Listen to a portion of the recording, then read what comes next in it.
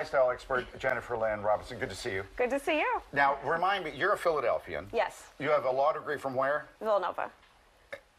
But now you become a speaker. A speaker and a commentator, yeah. Commentator. Yep. And you've been speaking on this thing called tipflation. Yes.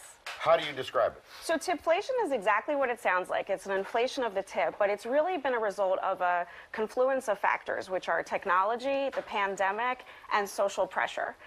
So you had mentioned, you get to the POS machine. There's something with turning around and saying no tip or custom tip, and that's actually come to fruition a lot lately with a lot of stories because of Starbucks. They just changed their POS system, so now you actually have to affirmatively hit no tip in order to complete the transaction. Oh, Lord. So right in front of them, too. Right in front of them, right?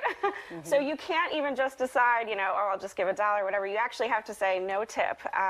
So that's actually angered not only customers, but also the baristas, who say that people actually get very irritable and angry because there really isn't an extra service that's being provided, and why are they being asked to tip or even affirmatively refuse the tip? Well, I always tip when I go to a coffee shop. You do? Yeah. We have to throw some, yeah. Whether the change or you throw $1 into the little cup. Okay, yeah. Well, that's great. Yeah, you're wonderful. Yeah. Well, so, don't you tip? You tip. Well, I don't get coffee, so that's true. I don't really go to coffee shops.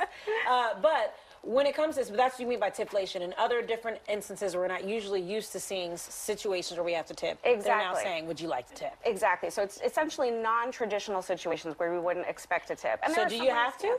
You don't have to. So the best way actually to combat it is to pay cash. Because if you pay cash, you can either determine your tip without the machine, or you can just pay for the drink and not tip, right? No, I didn't think about that. Like, right. And it's a novel concept, right? Most people don't even carry cash anymore. No, they don't. Yeah. He always gets on me because I never have cash. Yeah. So that's one thing you can do. You can also just, kind of like understand that you don't have to be guilted into tipping and say no, because there hasn't been an extra service provided, right? And it's not that we're trying to get people out tipping, because for some, times are hard right now. Well, everything costs more. Absolutely. Money's tight, so it's only, if you're able, sure, go ahead. Do you still tip like letter carriers? Absolutely, yeah. I mean, they usually have a minimum where you can give a gift. Teachers? But, yeah, I mean, anybody that provides a regular service or adds something to your life, those are people that should always be tipped.